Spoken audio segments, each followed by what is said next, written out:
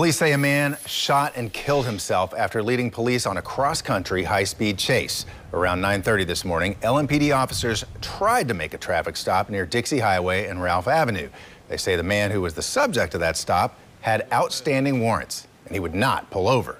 The air unit was called in, and police say the driver continued to lead them on a high-speed chase across the city and into Oldham County before making his way back to Louisville. The chase then made its way toward 39th Street and West Broadway, where the man crashed into a parked car. The man kept going, but a short time later, police say he made his way back to the area where LMPD says he fatally shot himself. The man's name has not been released at this time. And during that chase, an LMPD officer crashed into an unrelated car at 22nd Street and Broadway. 2 patients from that car were taken to U of L Hospital with injuries police say are not life-threatening. The officer was not hurt.